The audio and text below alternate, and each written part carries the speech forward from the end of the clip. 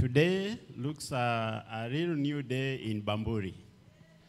And with what you can see, we are setting standards for graduation. So I take this time to really congratulate the class of 2024. You have raised our standards. They have made us look like this, you know. So we are glad and we celebrate with this team. I have seen what kind of talents we have in our house. We have great mobilizers. And I would really urge, you know, the rest of us, please, let's have our eyes open, catch the vision, and learn with it. Amen. Hallelujah. Now, the month of September has been the month to do an exposition on the book of 2 Peter. You know, in my own Bible reading, I had not looked at the letters of Peter the way I've done these last 2 weeks. And I can see there is a lot of wealth we get from them. And the idea of doing an exposition on it is great. So we started on chapter 1 last week, and we dealt with the urge by Peter, urging his listeners to be diligent in building up the faith we received from the Lord Jesus from the time we got saved. And we were to do that with diligence. We keep adding it. With decisive commitment, not just expecting things to happen on their own. We ought to put our own effort to see that we grow on the faith that Christ gave us as the point of salvation. Today we continue from verse 12 up to 15. And I would like us to read 2 Peter chapter 1, verse 12 to 15. And Peter says, "For this reason, I will not be negligent to remind you always of these things, though you know and are established in the present truth. You know them, but I will not be negligent to keep reminding you." Amen? Verse 13, "Yes, I think it is right, as long as I am in this tent, to stir you up by reminding you." Hallelujah. Diligence in stirring us up was with Peter when he was writing this. And the urgency was such that it's like he had an awareness that his time to go where people go and don't come back. You know, his time to go was coming near. And therefore, verse 14, he says, "Knowing that shortly I must put off my tent, just as our Lord Jesus Christ showed me." And verse 15, "Moreover, I'll be careful to ensure that you always have a reminder of these things after my decease," or after my departure. How many times is Peter reminding us? Did you count? Did you count how many times? Oh, 3 times. In verse 12, he says, "For this reason, I will not be negligent to remind you." In verse 13, "I think it is right, as long as I am in this tent, to stir you up by reminding you." And verse 15, "Moreover, I'll be careful to ensure that you always have a reminder of these things after I am gone." Now, after admonishing Christians to be diligent and to make effort to grow in their faith, Peter is now emphasizing on them to remember. He is being diligent himself to remind Christians on the importance to continually keep growing in the grace and knowledge of God. At this time, the churches of Asia Minor were not just struggling with the persecution and suffering, as Peter addressed in his first letter. They also had strife and dissensions within their ranks. Note that when Peter was writing this letter, he was in Rome, and it's likely that he had been arrested or he was in prison. And therefore, he was writing to his church back in Jerusalem and the churches around there in Asia Minor. So in an effort to stem the tide of hearsay and false teachings among the Christians, Peter emphasized the importance of learning and clinging to the proper knowledge of God. The grace of God in Christ transforms and empowers Christians to live righteously, even in the face of opposition. But then, I asked myself, why is Peter so careful to remind Christians about the truth of the gospel, about being diligent with their faith, about working their salvation as they grow? Why? Why is it so important? Yeah, this is because that normally there is the danger of falling back.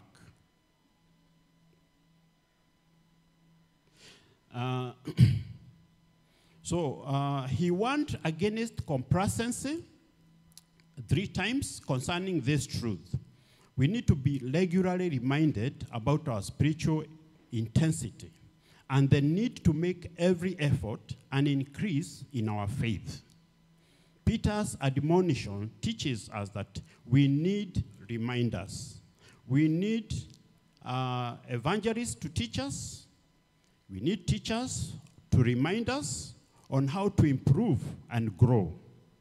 We need our fellow Christians who see our lives and remind us of how to act godly and righteously. We need to remind one another. We need to remind even ourselves, lest we forget. Amen? So Peter is reminding us in this way so that we will be able to continue to be reminded even after he is gone. He knew he was about to die. And in African culture, when an elderly person, because we saw Peter was about 100 years old when he was writing these letters, isn't it? So he was quite elderly, and he's about to die. And the things he's considering to be important to remind Christians are about the fact of their growth in their walk with Christ. Now, Bamburi, you are Africans. And to Peter, you are Gentiles. And when an old man is about to die and he tells you something, what ought you to do? You're supposed to take them seriously, isn't it? So we need to get a second thought over what Peter is telling us. Now, verse 14, he says that our Lord Jesus had made it clear to him that he was about to pass away. Now, he could be referring to a special revelation. Maybe Peter had had a revelation where Jesus, told him, prepare yourself, time is about. Or Jesus could even have told him verbally, in an encounter with him. But we read about, and we have witnessed that the Holy Spirit would tell people about things to come those days. And maybe Peter had had such an encounter. So he knew that his time had come, you know. But probably also, Peter is talking about his departure following another encounter Peter had with Jesus. You remember the time Jesus had died and he was buried, and of course on the third day he arose. But at that time the disciples had been very discouraged, in that some of them, including Peter, had gone back to their normal way of life. Remember, before Peter was called by Jesus, he was a fisherman with his friends. And after Jesus had died, because of the great discouragement they had, they left and went fishing. And one of the days when they were fishing, Jesus appeared to them. And I think it was a morning. And during that time, Jesus had some discussion with Peter. We find it in John 21, verse 18 to 19, where Jesus told Peter, "Truly, truly, I say to you, when you were young, you used to dress yourself and walk wherever you wanted. But when you are old, you will stretch out your hands, and another will dress you and carry you where you do not want to go." Verse 19, this he said to show or to signify by what kind of death Peter was to glorify God. And after saying this, he said to him, "Follow me." This was the second time Jesus was telling Simon Peter, "Follow me," after he had resurrected. Now, Jesus told Peter that there would be that time where he would be taken where he does not want to go. And when that happens, it will signify that his time to die was around the corner. And I think this is what Peter is mentioning here when he's writing his letter. Therefore, Peter is writing this so that they would be able to consult and revisit his teachings. We see why God's words are written down for us. The purpose is that we would go back to these words and learn from them. And that's what we are doing this morning. So the intent is that we would remind ourselves about what we need to do. The apostles were not going to live forever, yet they were receiving the very words of God through the Holy Spirit. They wrote these words of God through the Holy Spirit so that we could recall these things at any time. And probably it's also a good time to learn that even us, as we serve God, as we grow in our walk with the Lord, as we experience the Lord, maybe, perhaps, we also need to write our story. Have you read about autobiographies of some, especially believers? Have you read some? Did they encourage you? Yeah, perhaps. Maybe you now wait to read yours. Yeah? May the Lord give you the grace to write. I think putting down things down in record is very important so that we don't forget. Human beings have the capacity and capability of forgetting. You remember the Israelites? How God performed miracles for them in Egypt? How the Lord performed miracles for them as they crossed the Red Sea? You remember these things? God provided water even from a rock. Times would come and they would forget what the Lord had done for them. And they would grumble. Eventually, everybody that left Egypt died in the wilderness, except 2 people, right? And the 2 people had a different testimony from the majority of the others. Because when they went to spy the land, they saw giants there who are very big compared to the Israelites. They came back with a positive report that there may be giants there, but our God is able to help us conquer them. So those two, because they could remember the works of God in the past, were able to remain and see the promised land as we know it. So Peter is very passionate to remind Christians, do not forget the works the Lord have done for you in your life. From the time you received the gift of faith, do not forget how far the Lord has brought you, the many things God has taught you, the many things you have observed, witnessed the Lord doing. Do not forget. Why should you not forget? So that your faith should not run cold. Our faith must remain alive. Amen? And therefore we must stir up one another. Peter is saying in verse 13 that I am writing this so that I can stir you up. Okay? That, yes, I think it is right as long as I am in this tent to stir you up by reminding you. And this morning, I just want us to remind one another that we may stir ourselves up. Even as our graduates graduate today, please remember the path you have come from, the lessons you learned. You know, those discussions you used to have, the way you are passionate, remember them. So that after here, your faith will grow. After here, you'll be able to serve the Lord with a passion. Amen? And I have witnessed a lot of passion in this group. So, Bamburi, watch this space. Hallelujah. Amen. Now, overall, we need to constantly be aroused to our Christian duties and exhorted to keep our eyes upon Christ because we encounter so many distractions. We need to be, to inspire the church's zeal and devotion to Christ.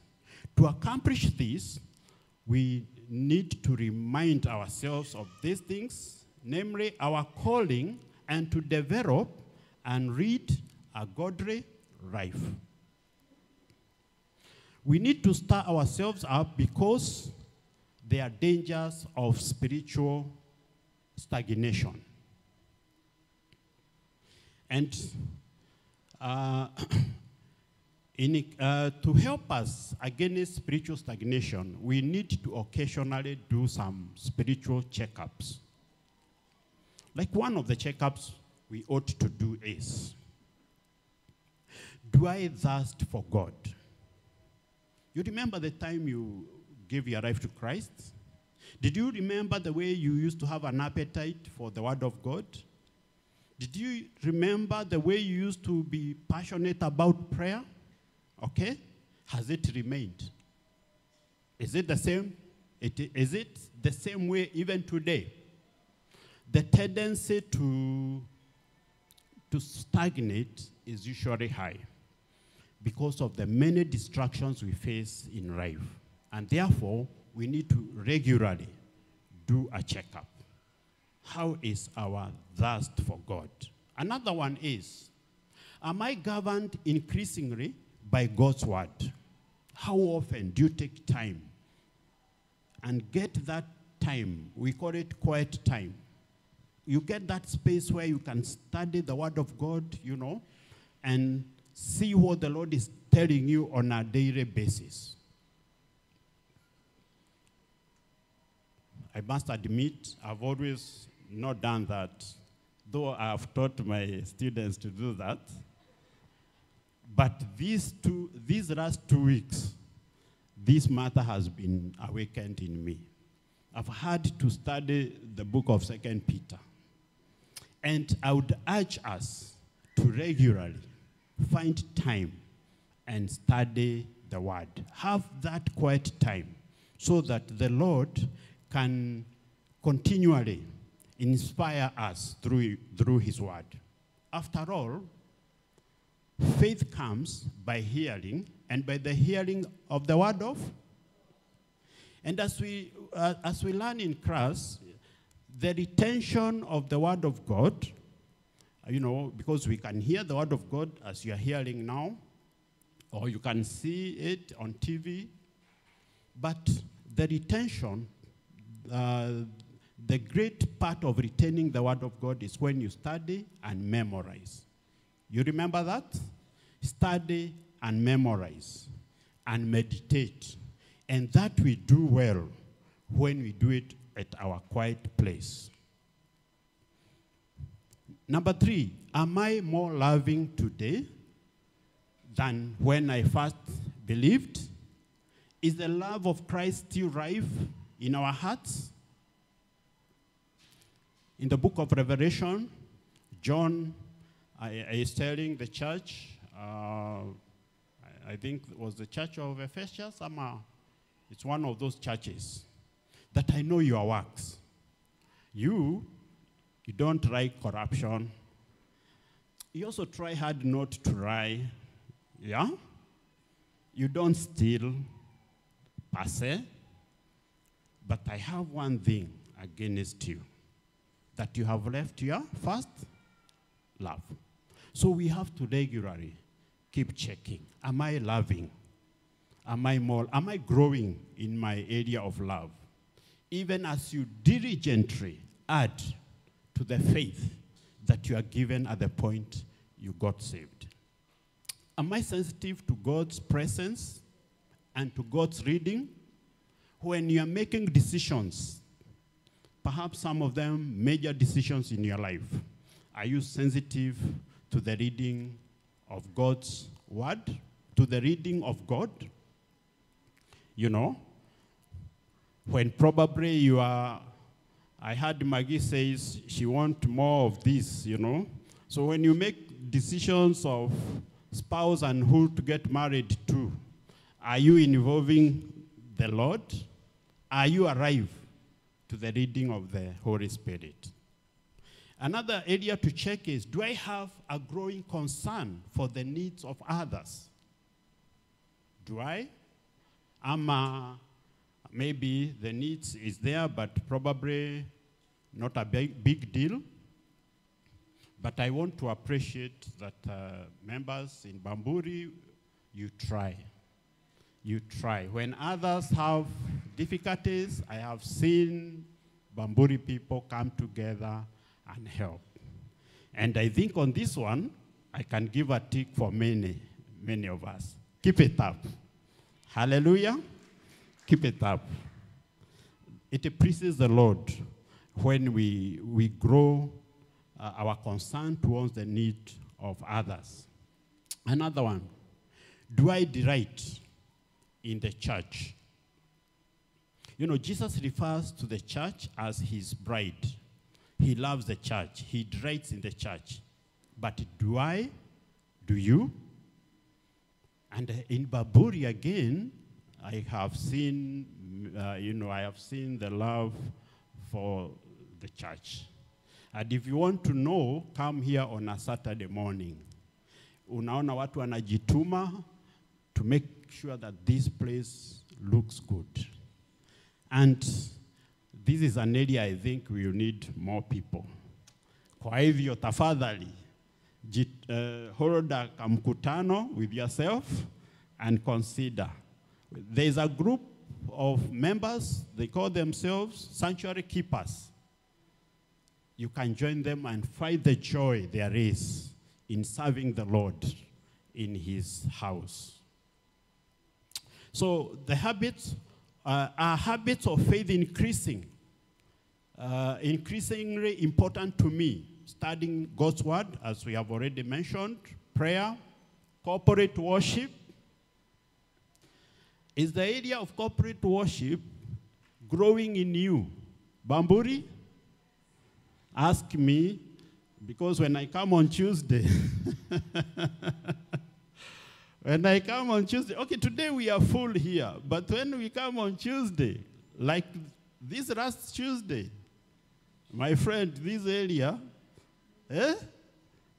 this area of corporate worship, we need to stir ourselves up.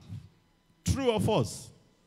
Yes. I really look forward when on Tuesday we'll be like this.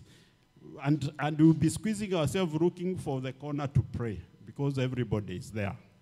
You know, we are supposed to grow in the habits of prayer. Another one, do I grieve over sin? Does my sin bother me?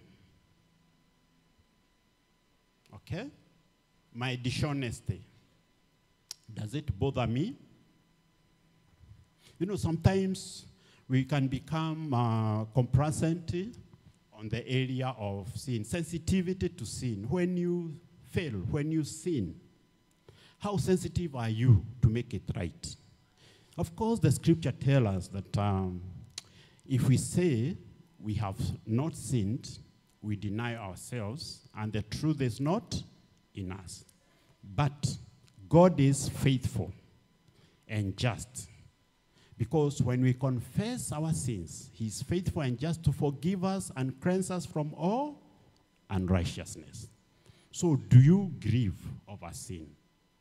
If you find that there is no grief, it does not pain you when you realize you have sinned, then you need to stir yourself up. The sensitivity to sin needs to remain and even be more sensitive. Okay? So that we can we can remain in tune with the Lord, because sin comes to disconnect us from the Lord. And yet he has provided a solution to it. And that solution is confession. So we need to do regular checks on our faith so that we don't fall back, you know, on the great faith that we were given at the point of believing. Another check is, am I a quick forgiver? When somebody wrongs me, do I tend to hold a grudge?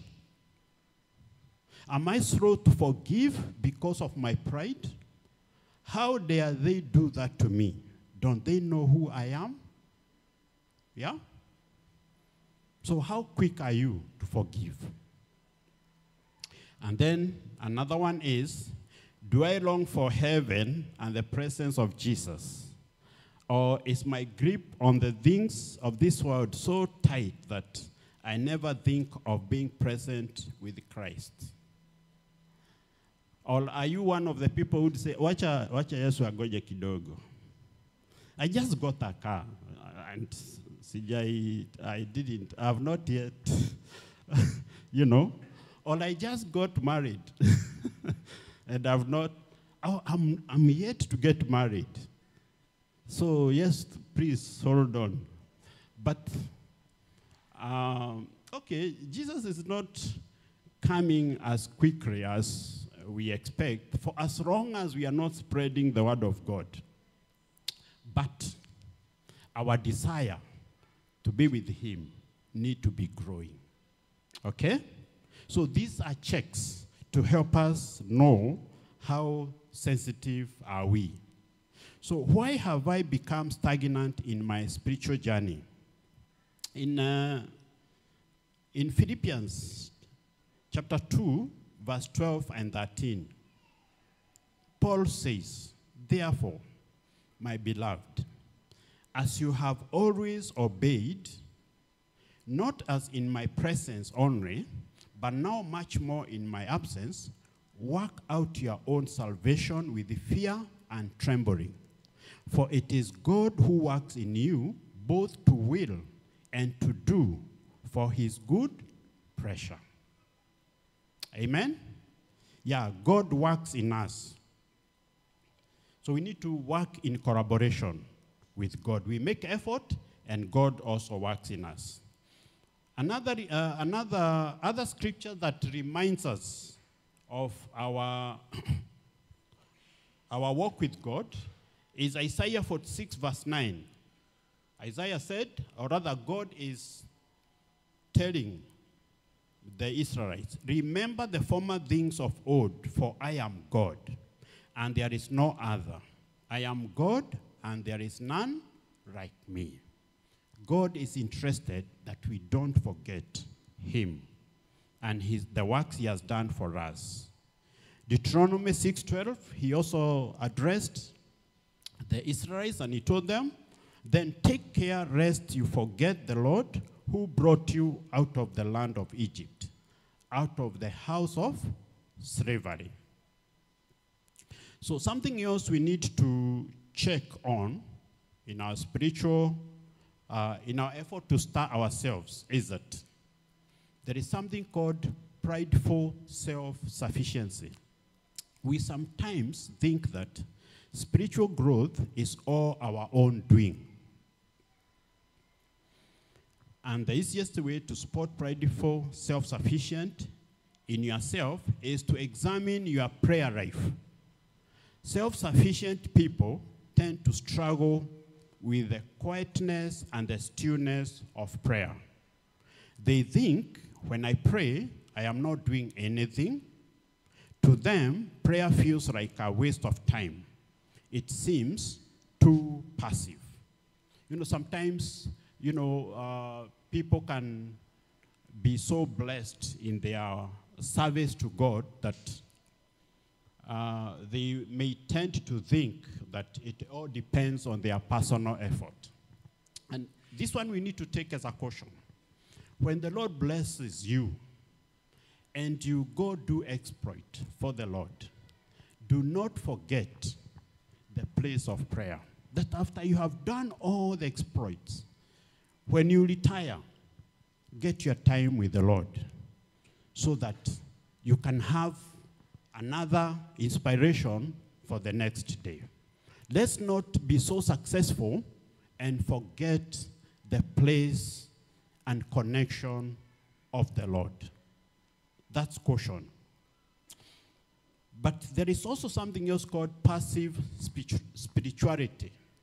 We sometimes think that spiritual growth is all God's doing. I'll just wait patiently for you to work. I'll just trust. Again, just sitting back for God to do everything, you'll be failing on our diligence. Because Peter is telling us, be diligent in building up your faith. But at the same time, our efforts can't serve us anything without the Lord. So we need to strike a balance somewhere. So the prideful person tends rarely to pray. A prideful person will rarely pray. But then the passive person tends to merely pray. You just pray and don't do anything about it. But the point is this. When is the last time you studied the scripture? Faith comes by hearing, and the hearing of the word of God. What diligence are you putting towards your prayer life?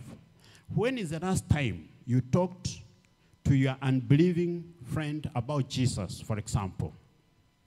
Passive spirituality will answer, oh, I don't do that. But I am praying for someone to share Christ with my friend. I am trusting God. And then ask you, really? You are trusting God that somebody else will talk with your friend about Christ? Really? Then what effort are you making for that someone to come to meet your friend so that he can share with him about Christ? Are we together? Yes. So if you want your friend to know Christ, do something about it. Share your experience. That's one. If you can't, then arrange that somebody else will come. Because at the end of the day, the soul of your friend will be required from you. That's what the scriptures say. So we must make effort, even as we are praying. We don't just hide under prayer and do nothing on our part. So the way forward, there's something called dependent discipline. So prideful self-sufficient and passive spirituality both produce the same result, which is stagnation and frustration. But the way forward is we must realize that spiritual growth is not all our doing, nor is it all God's doing. It involves a collaboration between us and God. It involves submitting to God, cooperating with him, participating in his plan, and then we move forward in the journey of spiritual formation, not by handling everything ourselves, nor by handing everything over to God, but by displaying dependent discipline. Amen? So the way forward is the way to spirit-empowered human effort. We strive with the strength God provides. Kidogo.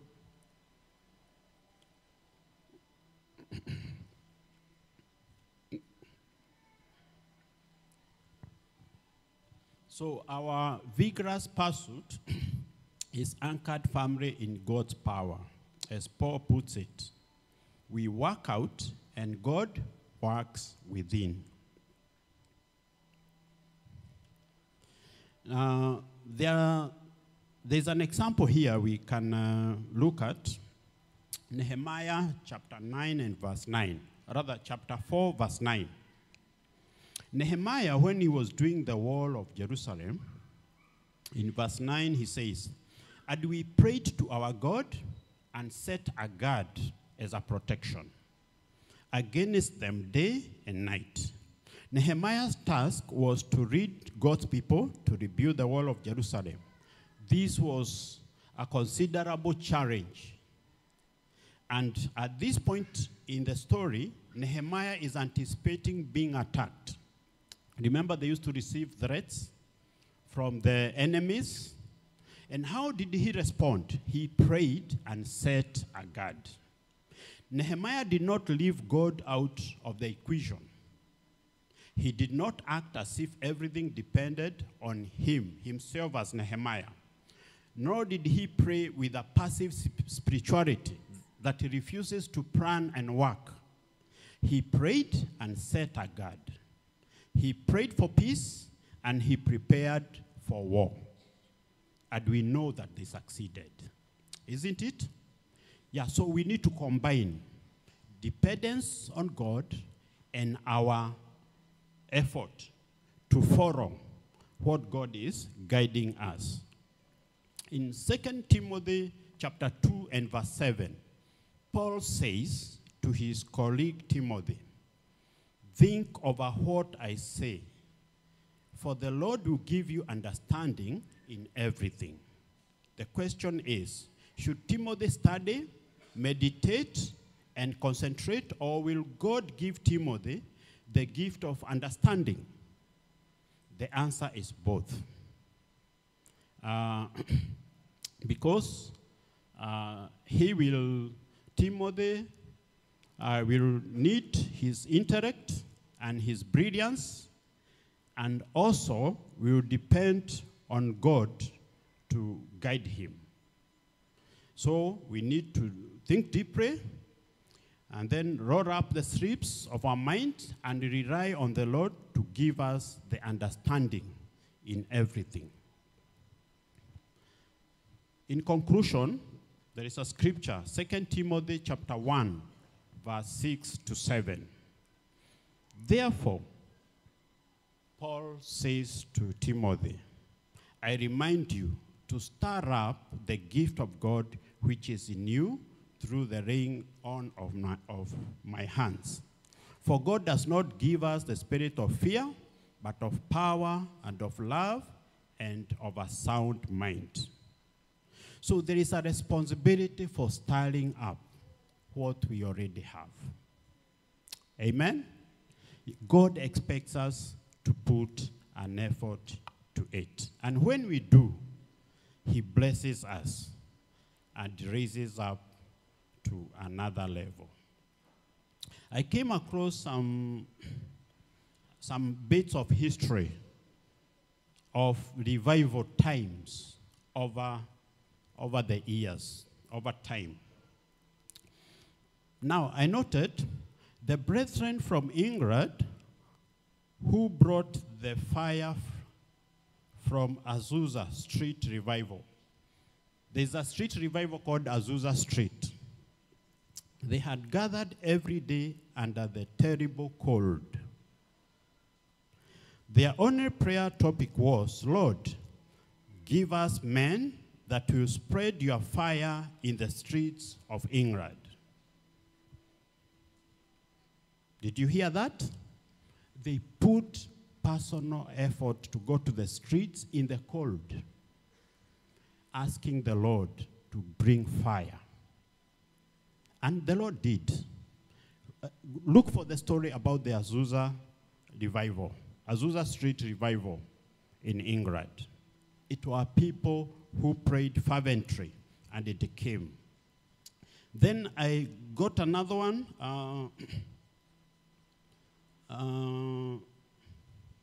During the Indonesian revival, those hungry hearts were seen praying day and night. And they would say, Lord, the harvest is ripe.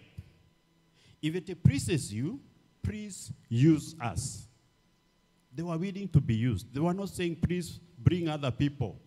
Use us.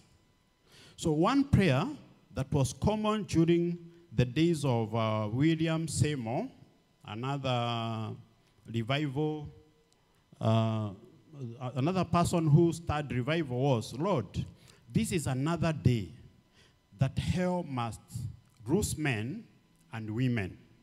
Please, we are here. Use us. Another effort, Paul said, woe is me if I preach not the gospel.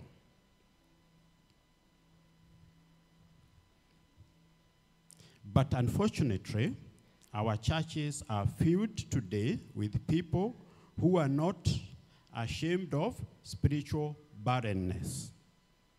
We are asking, God, give me money. God, give me that. Give me a visa, and so forth. Where do we see believers again that will be praying and fasting, and when you listen to them, you will be hearing, Lord, let your fire fall in my community, and let there be revival. How many times do we get the burden to pray for the stirring and the revival in our times? When Paul encountered Christ, he fell and rose. What he asked was, Lord, what will you have me do? You remember the account of Paul when he was going to persecute the Christians?